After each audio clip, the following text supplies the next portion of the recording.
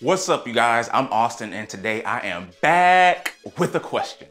Did you know that weight gain, diabetes, hypertension, and a host of other diseases and disorders have all been scientifically linked to high amounts of uric acid? This may be your first time hearing about uric acid, and that's cool.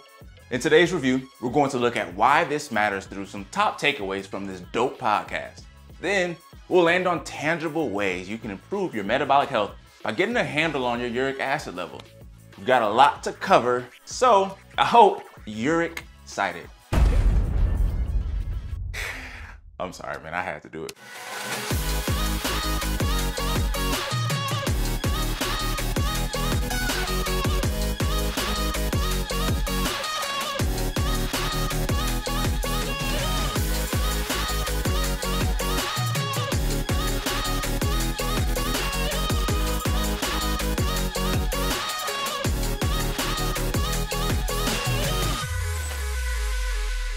All right, so before we get into the meat of the podcast, here are my top 3 moments that had me like, and gave me a new perspective on this important topic.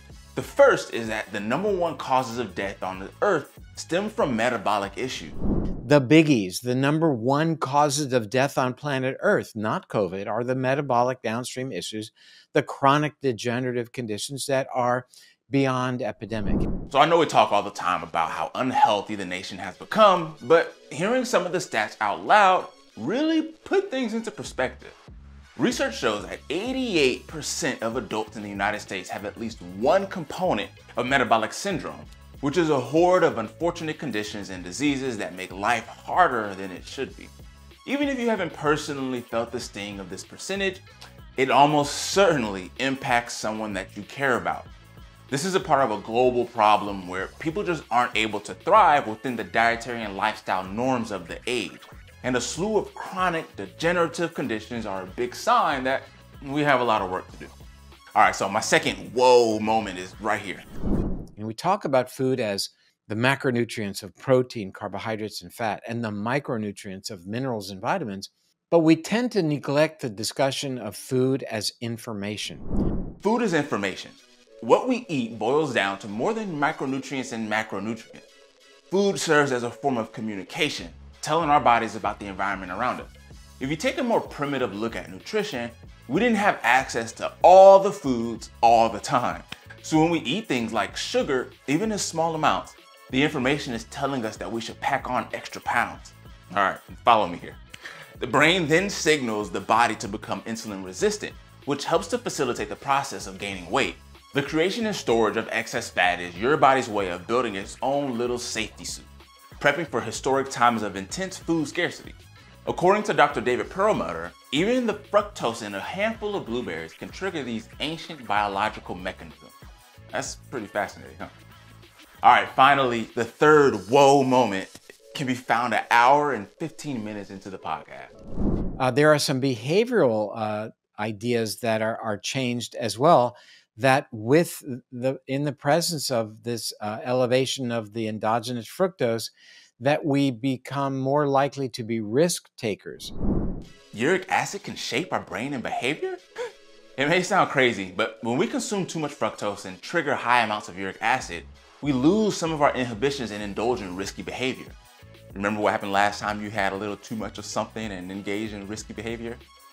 Well, evolutionarily speaking, the risk takers were the ones who found the best food. It was like get a dish or die trying. You know, a lot of people died trying. But the ones who took the risk and survived their search for sustenance in new environments were rewarded with continued life, health, and the chance to make babies. In many ways still, the very way we experience the world is molded by our dietary decisions. All right, and so those are my top 3 moments. Now, here are a few things you'll learn about uric acid from this masterclass of a conversation. In episode 116 of the Levels podcast, A Whole New Level, Chief Medical Officer Dr. Casey Means sits down with renowned physician and author Dr. David Perlmutter. The two discuss key factors that link a host of pervasive and chronic health concerns to the amount of uric acid present in your body. So at this point, you're probably like, all right, Austin, what the heck is uric acid? Don't worry, I'm one step ahead of you. Basically, uric acid is a chemical that your body makes after breaking down purines. Purines are substances found in a lot of the foods that we eat, but mostly in meats. The concentrations are especially high in organ meats like liver and kidney. You probably noticed the similarity between the words uric and urine, and that's because uric acid passes out in your pee. So it's cool that we have a natural way to discard this chemical, but if your body is making too much, you could be in trouble. In the past, uric acid was pretty much only paid attention to when used as an indicator for a condition called gout, a form of inflammatory arthritis where a person's joints become red, swollen, and extremely painful, typically in the feet. But rather than being a mere biomarker of gout, high amounts of uric acid in the blood have more recently been deemed a central player in the nation's metabolic health crisis. Research has found that high levels of uric acid are causing a plethora of pesky problems and chronic health issues that many of us battle every day, like high blood pressure, high blood sugar, insulin resistance, and storing up too much fat. And guess what? That's just the tip of the iceberg. The thing is, uric acid itself isn't the bad guy, and the biological functions it stimulates are actually meant to help our bodies, just like many of the other functions in our body. I know it's hard to imagine a time before TikTok and Chick-fil-A, but let's think about what the world was like for our evolutionary ancestors in the Middle Miocene era. During this period of time, the Earth became extremely cold, and in lands that were wild, desolate, and wintry, food had to be planted, foraged, or hunted. This took exhaustive amounts of time and effort, which often returned underwhelming results. Only those who could adapt to these conditions were able to make it through. So the ability to store fat, raise blood sugar, and initiate insulin resistance were huge benefits during this period of time. Over time, a process called genetic selection allowed humans to develop a mutation with an enzyme called uricase. This defect worked in their favor, allowing more uric acid to stay within their bodies. This enabled them to store and make more body fat and maintain higher blood sugar to power the brain and improve their chances of survival. In this context, these metabolic means were the difference between life and death for generations. Fast forward to our current day and age, and I think it's safe to say that we're living in very different times. Research shows that by the year 2030, half of all adults in the United States will be obese. That's just 8 years away. The uncomfortable truth is that most of us lead pretty sedentary lifestyles with high-calorie, carb-crazy meals calling our names at every opportunity. We're not constantly threatened by starvation or animal predators, but our bodies remain in an inherited survival mode as if the Earth is still in an ice-cold wasteland. It's not. Many of us simply don't create the opportunities to actually use up that stored fat and stabilize our blood sugar, likely due to overconsumption and abuse of unhealthy foods that are excessively high in sugar. The biological mechanisms that were once key to health are now causing us harm, and this spills into every area of our physiological and even neurological well-being. If we want to rein in these harmful conditions and the effects they have on our bodies, it's absolutely imperative that we get a grip on our uric acid. All right, look, I know this is a lot of information, and you're probably wondering, how can I really apply any of this information to my life?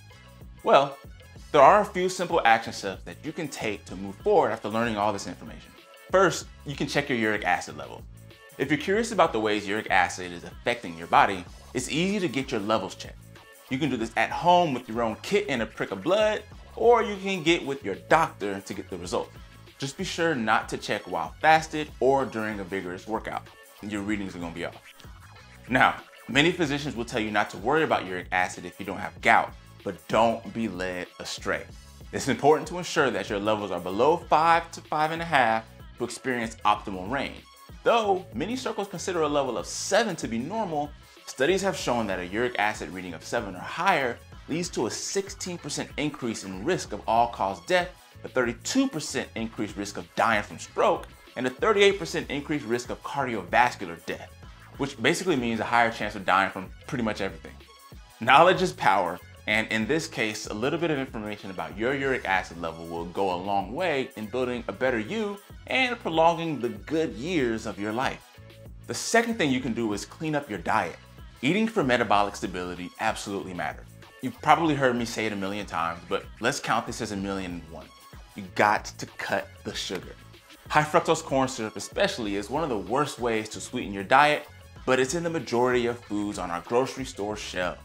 While our ancestors may have enjoyed whole food forms of fructose through the occasional fibrous piece of fruit, nowadays our sugar is mostly processed.